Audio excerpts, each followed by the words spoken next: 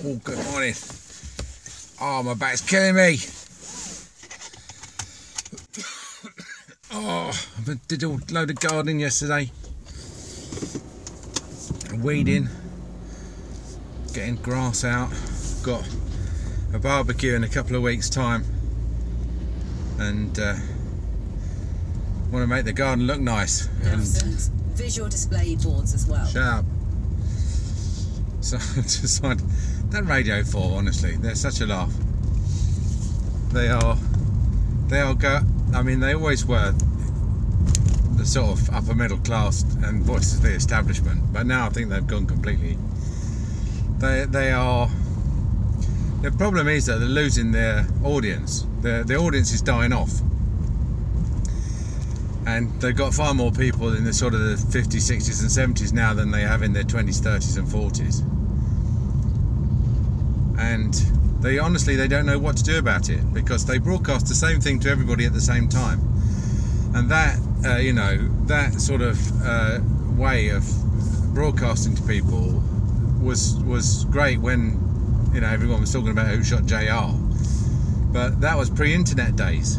And now, you know, I mean,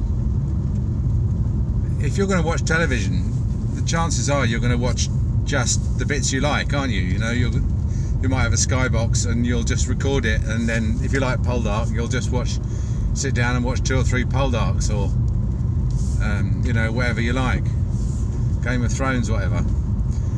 And that's not even BBC. I mean, that's, you know, old Rupert Murdoch and Jerry Hall are bringing us that.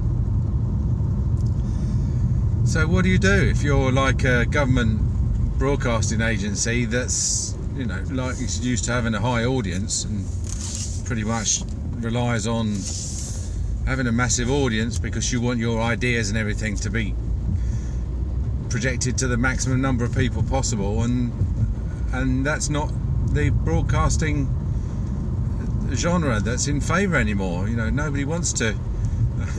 They don't even help themselves either. I mean, you can find, if you want some interesting, investigative, real sort of bleeding edge reporting, you're not likely to find it on the BBC.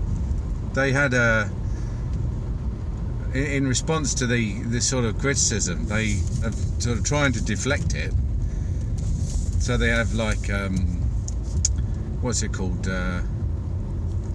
No, I'm thinking of Ask Me Anything, because that's the Reddit thing, but basically it's a BBC AMA. Points of View, that's it. God, sorry. I mean, I don't prepare these talks, if you can call them talks, rants, bletherings, doesn't matter what you call them. But I mean, you know, if I'd made up my mind in advance what I was going to talk about, I would be better prepared. Well, not much better prepared, but perhaps a bit.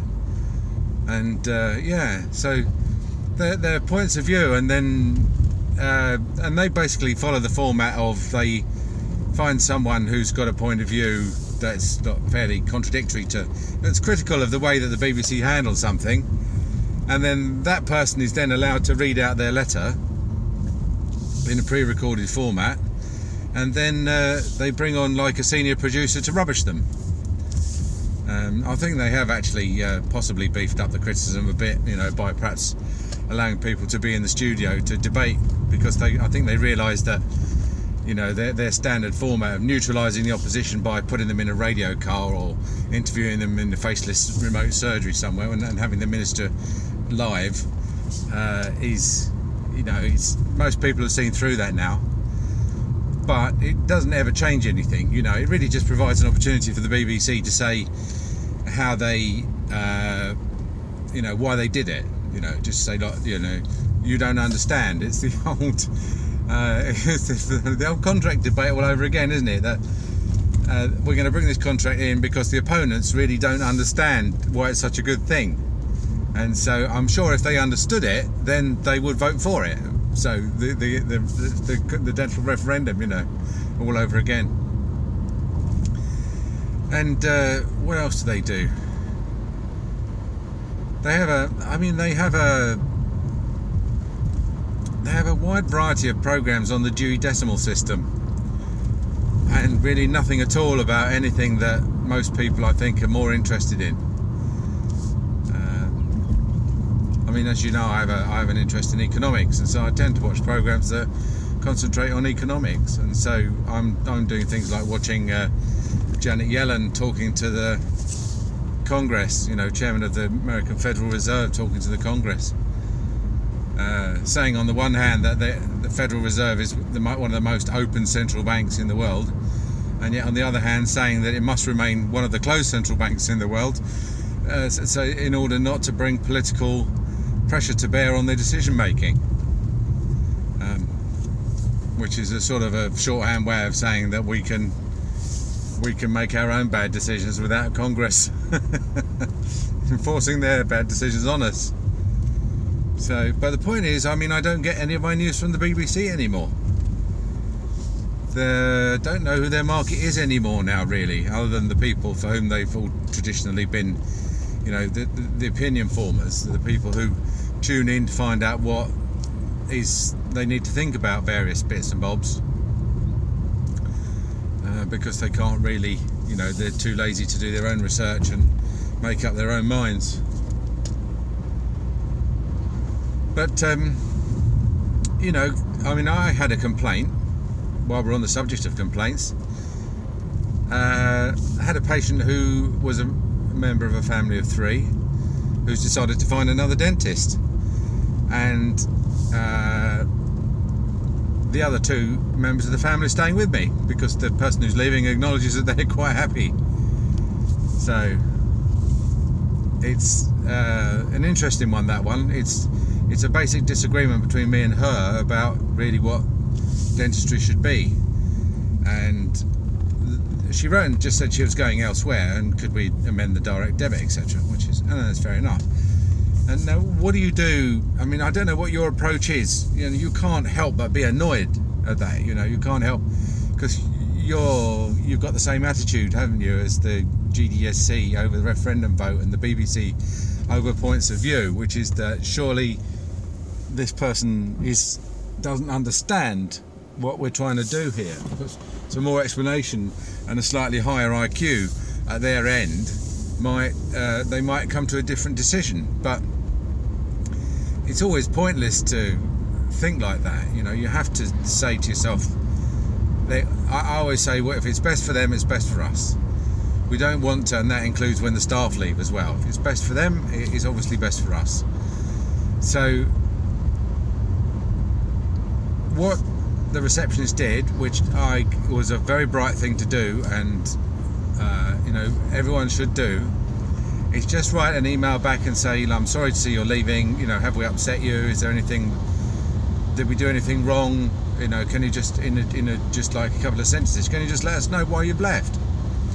And this feedback is immensely valuable. Now, when I use a service, I am overflowing with feedback. In fact, when the Lang-Buursen people asked if they could have our support in sending out their survey, we said yes. They said, can you just comment on it? Would you like to? I don't know whether they want our input or whether, because they don't involve us in their study design, so really I can't say whether or not their questions are appropriate. Some of their questionnaires actually are more tricky than you think. So you can, for example, allow people to tick 2 boxes which are slightly mutually exclusive. That's an easy mistake to make, and one that they'd made. But I sent them back quite a lot of feedback about whether or not to use Lang-Buursen in the singular or the plural, because they can't say Lang-Buursen as in we have released this survey, because Lang-Buursen is a singular thing. It's a company, and what it does as an it. It's not a we. I mean, you can say we the people at Lang-Buursen, but you can't say we Lang-Buursen. It's Lang-Buursen has done this, not Lang-Buursen have done this. So it was a hopeless, their accompanying letter was a hopeless mess, a grammatical mess, which, I mean, let's face it, okay, probably 95% of the population would not even bat an eyelid at. But you don't want to alienate the 5% who went to grammar schools by making the letter a complete mess, because by the law of association of quality, that it's going to make them assume that the survey's a complete mess as well, and the reasons that you're doing it is a complete mess.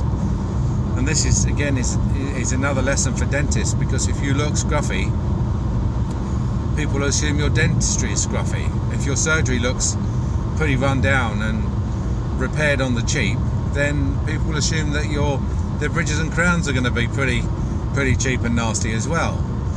So you have to, you know, to project quality, you have to demonstrate quality. You know, you mustn't have an old CRT TV in the corner. You've got to have a decent OLED. Everything, as I've always said in the surgery, has got to be at or above the standard that patients leave behind them when they leave their house. So because it's a shared space, it's a commons, and everyone's contributing to it, so you should be able to afford to buy something that looks like, you know, more than one person had to buy it. But anyway, so that's the law of association of in terms of quality. But we were talking about customer feedback, and you know, when people say, you know, what do you think, I tell them what I think. And I don't tell them because I'm like, oh, you know, rubbing my hands together, this is a chance to tell someone what I think. Basically, I look at it from the point of view of someone who I think is reasonably dispassionate about the provision of goods and services, and I tell them from a consumer's point of view, which is something you can't get as a provider, as a service provider. The one thing you can't get is the view of the service consumers. So when a service consumer gives you their service consumer's eye view of your service, you better just buck up, because you won't get many of these either. You know, you really won't. If you're lucky, if you get 2 or 3 people a year. I mean, I've got hundreds of comments saying, brilliant service, go there again, Mr. Watson, he's lovely, etc., etc. But for someone to literally sit down and say, look, okay, Derek, if I was going to improve, if I was running your service and I was going to improve it, these are the 3 things I would improve. You can't get that sort of feedback, and funnily enough, it's that sort of feedback which is really what you want.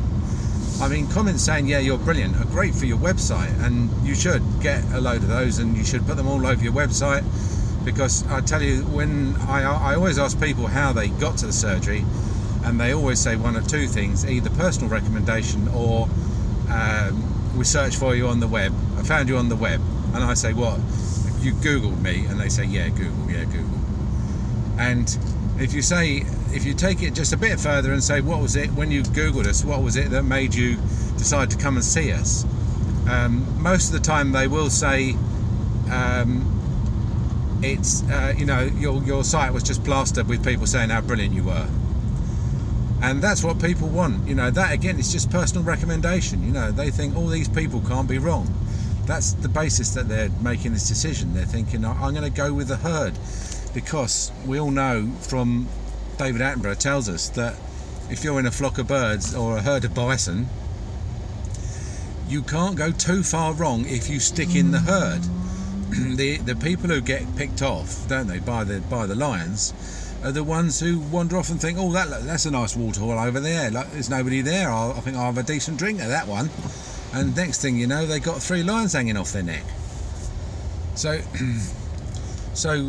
yeah. So get feedback and give feedback. But I've got to say, this feedback is not altogether well received necessarily. It's you know, you will occasionally give feedback to people, and they will do what the BBC do, is that they'll just come straight back and say, yeah, well, you know, there's a reason why we do it that way, or you probably don't understand the system we've got here, or various other, you know. And what they're doing is they're salvaging their pride.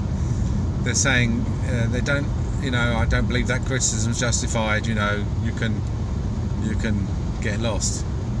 You know, I'm doing my best here. And you've got to get over that. So when I got this criticism, when I got this letter, and basically So Penny wrote back to her and said, you know, what have we done? And she said, well, Mr. Watson, she said, I've been with the practice for a long time. She said, you know, 2 relocations, several 2 owners, several dentists, etc. And Mr. Watson, you know, he seems like a nice bloke and everything, but he's not. I don't think, you know, he's a bit casual. He's a bit casual. That's the first thing she said. And of course, you always take this the wrong way. I mean, I took that immediately to mean that I was a bit slapdash and didn't really care much about looking properly for things. And I suppose when you've been checking teeth for 35 years and you know that most of your patients have got a reasonably low decay rate, you're not, you know, when I qualified, I spent a lot of time looking for decay, a lot, and almost no time looking for gum disease because everybody had it. And nowadays the decay rates are so much lower, but there's still nobody's treating gum disease. So I spend like a very, very small amount of time now just confirming that the patient's decay rate is still low, and far more time worrying about doing full mouth pocket charting and plaque control and checking that they're using the right brush and stuff like that. Now, the second part of the criticism was that I told her literally to do a lot less than what she was doing. And she was a classic case of someone who'd been, over the years, told that she got to brush twice a day, and then if that didn't work, then 3 times a day, and then because she still had plaque on her teeth, to use mouthwash, and then to use floss, and then to use interspaced brushes, and then to come and see the hygienist, and then to come and see the hygienist more often. So it was a means, what I call a means-based approach. You know, it was all about the means, but never heard of a disclosing tablet. And she acknowledged that. She said, Mr. Watson introduced me to disclosing tablets, which I did find useful. But you know, but he told me to stop doing everything else, and which she obviously found less than useful. So really, what she's yearning for, she's hankering for an what I would call an old-fashioned type of dentist or a hygienist, one that would shout at her and hector her for not brushing properly, you know. And oh God, we had somebody in last week who's a dominatrix. I asked her what she did. She was a dominatrix, and I thought, what this woman needs is a dental dominatrix. That's what she's used to, that's what she likes, and that's fine, you know. What I think that the problem is that with some people, I mean, and it is a problem that with my approach, which is an ends-based approach, which is basically, I don't care if you brush your teeth with a banana and a toilet brush, as long as when you come to see me all the plaque is gone, as witnessed by the disclosing solution. That is all about the means. And they say, well, how should I do it? I say, I don't know, you can see it. I said, you can use a brush, just get it off. I said, there is no technique, and there is no technique. There is no technique. Forget the modified BAS technique, forget this technique, whatever technique. If someone shows you a technique, then they're doing it wrong. Disclose the plaque, get it off. So she's going to see another dentist, and that's fine. And what you have to do is you just have to be absolutely charming and say, I'm very sorry, on this occasion we couldn't be of any help. And let her go. Let her go. Because she is, you know, the ones, hopefully you'll be gaining more than you're losing. And